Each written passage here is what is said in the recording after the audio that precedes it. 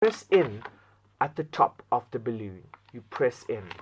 And then use your other hand and grab the knot on the inside and gently release your finger. Now I'm going to do it one more time. You squeeze the balloon to make it malleable or moldable, and then you use the tip of your index finger and you press down, and you use your other hand to grab the knot on the inside. One more time. Use the tip of your finger, press down, and grab the knot on the inside and gently release your finger. And now you twist the knot on the inside to create the tulip twist. You twist the knot on the inside to create the tulip twist. I think it's quite a funny little twist. Also reminds me of your belly button. Well, now we're going to make our simple balloon flower. Once we have created the bud, this will help us in shaping the petals around it. So you begin to bend the balloon and twist at the bud. Bend the balloon and twist at the bud. Remember, keep your twists uniform. Let's do another petal. Bend the balloon. Remember, your petals must be uniform. And did you watch the space at the end? It's now expanding. If there was no space, it's going to pop. So bend the balloon and twist. 1, 2, 3. Bend the balloon and twist. 1, 2, 3. And now we will shape the petals around the bud. And there you have your simple balloon flower.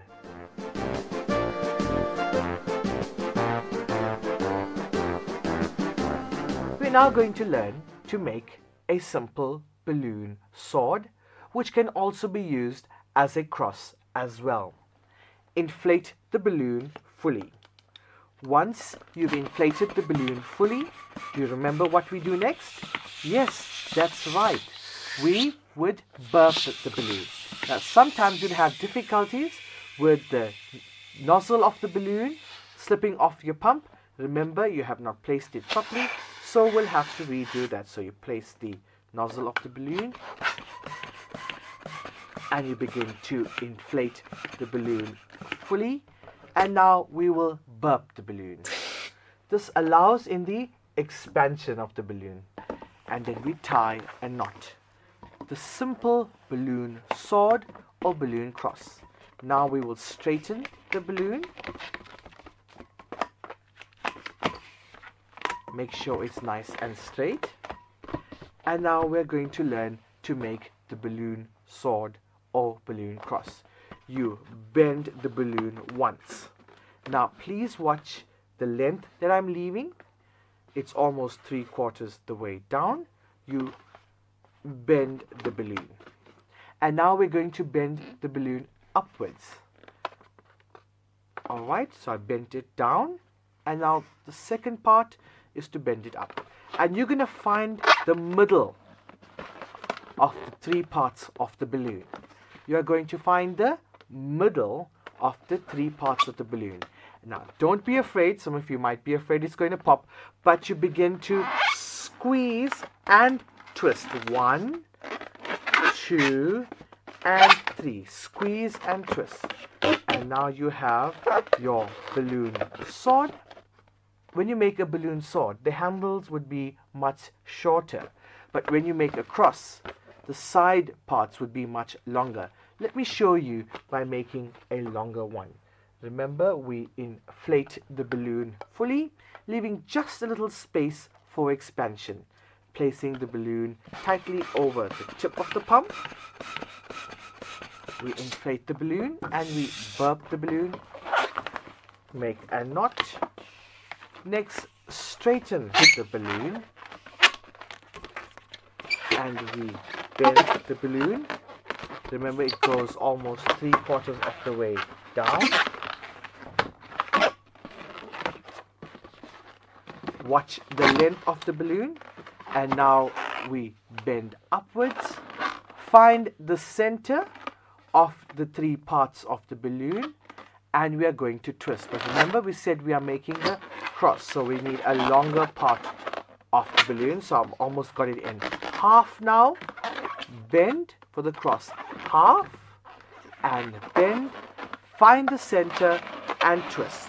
1, 2, and 3.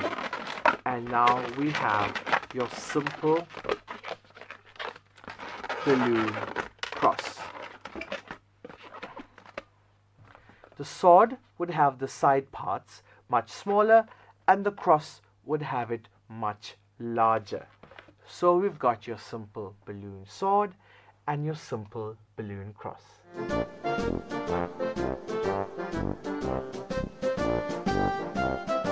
And now we are going to make a bee, a wonderful little bee to go with your balloon flower. Now remember, we spoke about the bee body balloons. These are specialized balloons that has a little so-called stinger at the end. Now you can purchase this at any balloon supply store. If you don't have a balloon with a little stinger or a bee body balloon, you could always use little long balloons, which you could also find from a balloon supplier as well.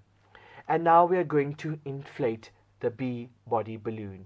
It's not difficult inflating this balloon. You could do it by mouth as well.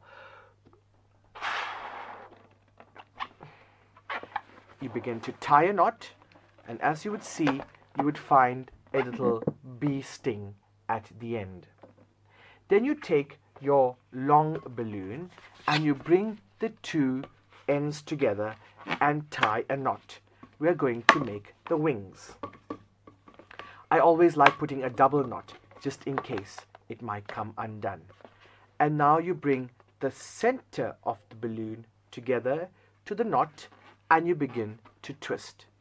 You bring the center of the balloon to the knot and you begin to twist. 1, 2, 3. And now we have the wings of the bee. Then you take a large balloon bubble and twist from your bee body balloon. Now I would use my 4-finger span of my hand and you begin to twist. 1, 2, 3. So you've got a 4-finger spaced balloon bubble and a large piece of the balloon, bee body balloon. And you bring the two together at the joints. Alright, 1, 2, 3. And you've got the two together right here. Get the wings in shape. Remember, balloon sculpting or balloon molding means to put into shape the latex balloons. Now these are quite interesting as they can be shaped into many, many different postures and positions. And now we've got your bee-bodied balloon here. And then we are going to use our dry eraser marker and we are going to create bee stripes at the end. And we are also going to create some eyes right here. And a nice bee smile. Very simple, but very effective.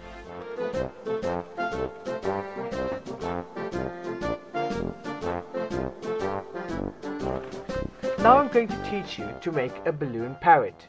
It is slightly a bit complicated, but with practice, you would get it perfectly. You'd need one fully inflated balloon. Firstly, we'd make a small twist. 1, 2, 3. And then you make a larger bubble twist. 1, 2, 3. So we have 2 bubble twists. 1 small bubble twist and 1 large bubble twist. Now I want you to watch very carefully. You take the small twist and you bring it down to the front, creating the beak of your parrot. You take the small bubble twist and you bring it down to the front, creating the beak of the parrot, and you join the two together. 1, 2, 3. So now you've got the head of the parrot with the beak of the parrot. And now we're going to create the body of the parrot. You take your balloon. This is going to be the tail. So you join right here. 1, 2, 3. So this is what you have already. You've got the head right here, you have a circle, and you have a piece of the balloon sticking out. Now you squeeze and bring the 3 parts of the balloon down. Squeeze, bring the 3 parts of the balloon down. Now watch carefully for proportion, because you need to create the tail as well as the ring that the parrot is going to sit on. If it's too large, you're not going to have a big ring. If it's too small, it's not going to look very pleasing. So you have to watch the proportion of the balloon. Now remember, you'll have a ring, a part sticking out, and you have the head with the beak. Bring the 3 parts together, and now we squeeze and we twist. Remember, squeeze and twist. 1, 2, 3. Now you have your tail, your parrot, and the body. Now we make the parrot to sit into the ring. We'll shape the head, and you've got your simple balloon parrot. We use your marker, and we'll create an accent on the beak. We'll create some eyes, and we've got our little parrot on a ring. Let's do it one more time. And remember, practice, practice, practice. You will need a fully inflated balloon. We are going to make a small bubble twist. 1, 2, 3. And a larger bubble twist. 1, 2, 3. Now you have 2 bubble twists. Take the small bubble twist and bring it down to the join of the larger bubble twist to create the beak. 1, 2, 3. Bring the end of the balloon to the join right here, and you're going to twist together. Remember proportion. This is going to become the ring. This would be the body and the tail. So we twist. 1, 2, 3. So now we've got the head and the ring. We've got 1 part, 2, and 3. We will bring the 3 parts of the balloon together. Watch for proportion. Body, ring, and tail. Squeeze and twist. Squeeze and twist. 1, 2, 3. And now we shape the parrot onto our ring. Shape the tail. And we accent it with a dry eraser marker. Create some eyes here. And we've got our parrot on a ring.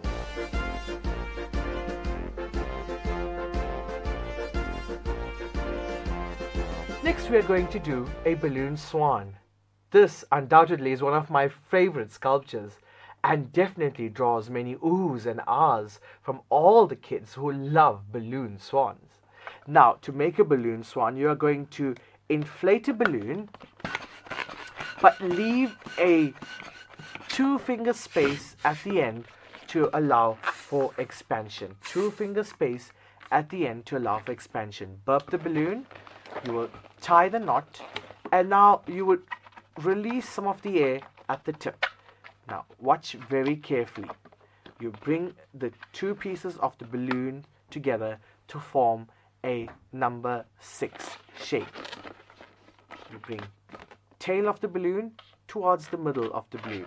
This is going to be the head and the neck of your swan. Then you take the nozzle right here, twist around and make a knot. It's important to make a knot because it can get undone. So you make a knot right here. And this is what you are left with.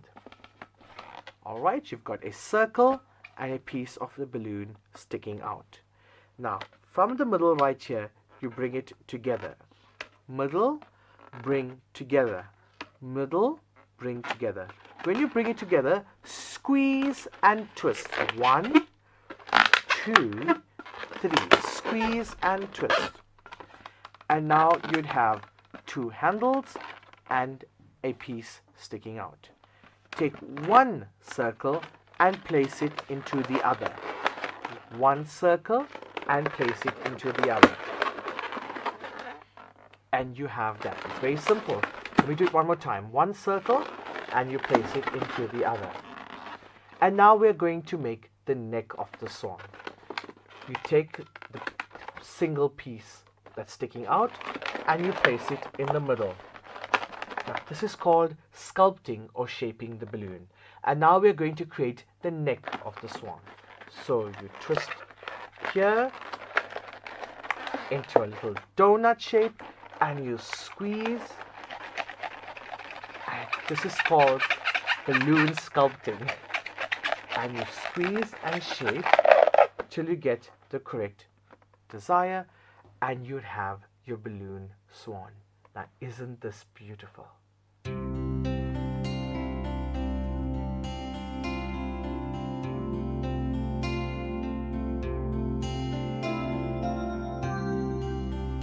Well, I do hope you have learnt much in our simple Balloon 101 in the series Go Teach. Well, all you have to do now is to practice, practice, and practice. And remember, you can add your own ideas as well as variations into any one of the sculptures you have learned today. Don't forget to join me for Ballooning 102, where we apply gospel messages to our balloon creations. Well, it's me,